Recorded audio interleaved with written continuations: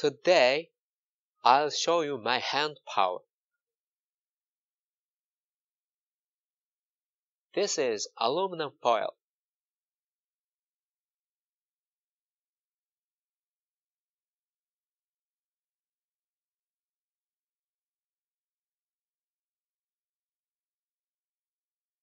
There is a ball of aluminum floating on the water.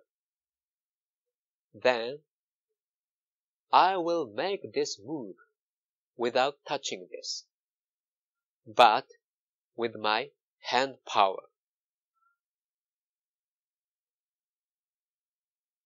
Hand power. Down. Stop. Up.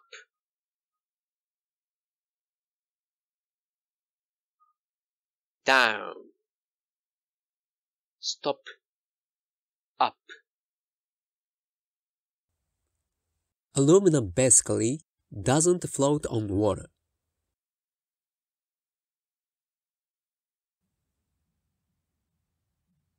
But this aluminum foil is floating on the water.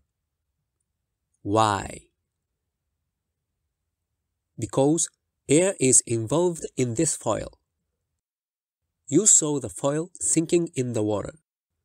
I'll tell you why. When I press the mouth of the tube, water pressure will increase. This increased water pressure shrinks the air involved in the foil. Finally, the foil loses enough power to float.